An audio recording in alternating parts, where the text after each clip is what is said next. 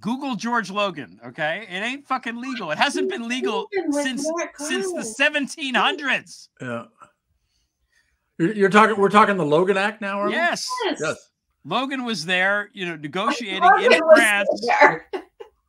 This is a long time ago. I was just reading this in the Well, anyway, that's what if Nixon could have been prevented from becoming president, or not prevented from becoming president, but prosecuted under the Logan Act in his first term, would have saved us all a lot of trouble. Would have saved a lot. Hey, he passed a lot of really liberal legislation for reasons I've written about that at length. I was going to say, for reasons that are expertly covered in Evil Geniuses.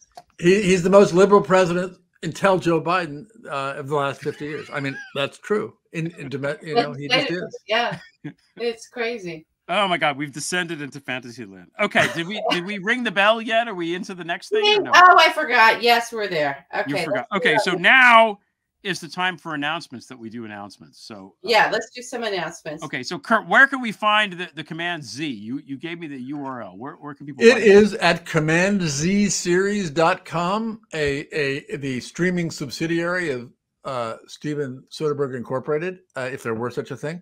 And that's where you can find it. And it used to cost money, and now it's free. Yay. Okay.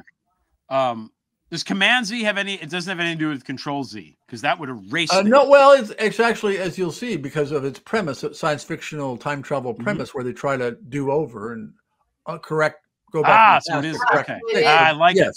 It does. I like it. And perhaps some gesture to Gen Z as well. But stars Michael Cera, stars Liev Schreiber, stars Roy Wood Jr. Has good stars in it, and it's good.